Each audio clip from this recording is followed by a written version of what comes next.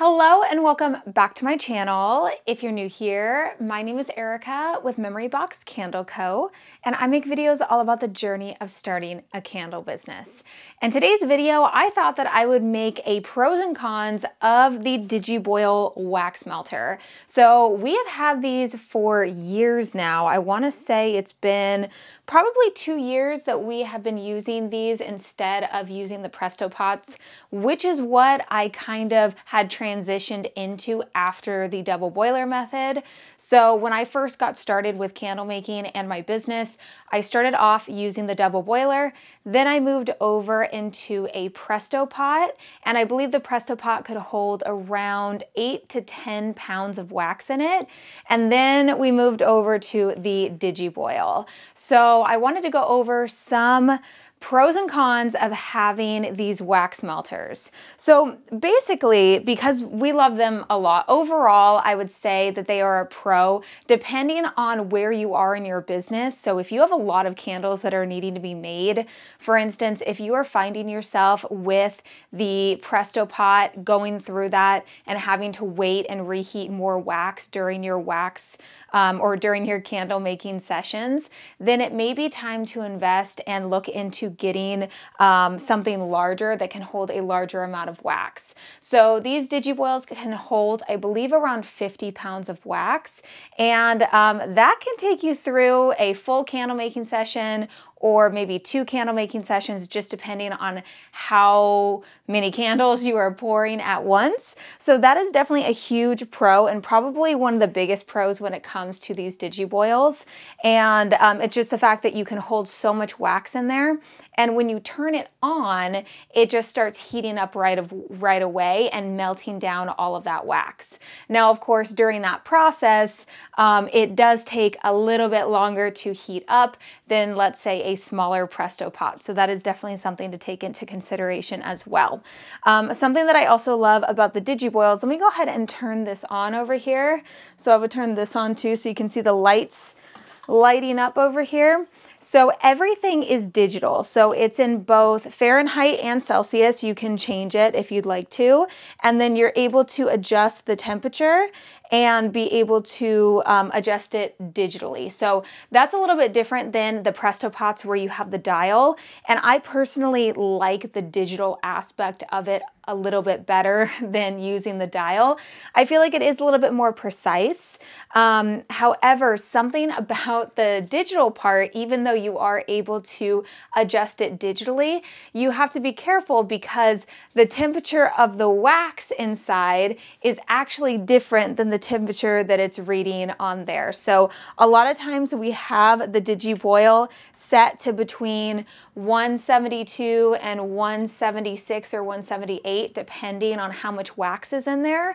That will have a different temperature of the actual wax inside. So if we have it set to the 170s, it's really in the 190s inside of the Presto pot and can sometimes get even hotter than that, again, depending on how much wax is in there. So the higher up you have the wax filled up, the more regulated that the temperature can be. And the lower it gets in here, the hotter it gets. So the less amount of wax, the hotter it's going to get. It's going to get hotter quicker, and it's going to kind of adjust the temperature as you are making candles. So I don't really know if there's a way to make candles with any kind of wax melting device as of right now that is going to be absolutely perfect with regulating the temperature perfectly, no matter how much wax is in there and as you go through the candle making process. I really think that in everything that I've used, it has to be a continuous checking of what the temperature of the wax is in there. I actually use a laser thermometer to go up inside once it's on, and I check and see what the temperature is. Now, something to note about using these laser thermometers is that they are not 100% accurate. So if you're not as comfortable or as familiar with using or with making candles and temperature regulation, I recommend getting a probed thermometer or one of those actually that you could actually leave in there. That's something that we actually need to get is, let's say, a little probe or something that you can leave in there, and it will constantly let you know what the temperature of the wax is, so you don't have to constantly go up and check it. So that's a little helpful tip for you, but this is just kind of what we've always done. And then over here on this side, we do have different watts and everything that we use for candle making, and we typically have it on the 500 watt setting for the waxes that we use. And then the very last thing that I am going to bring up is actually the fact that the newer Digiboils, I believe it's the 2nd generation of Digiboils, they were getting a lot more complaints with their melting pots, and I believe it was because on here it throws an E3 code and it just starts blinking E3. And we have actually experienced that only with the 2nd generation of Digiboil. So I didn't even know that there were different generations, to be completely honest. But I think that this one is a generation 1. This one is a Gen 1. This is for our tart wax that we use. But this one for our beeswax, I got more recently than those ones.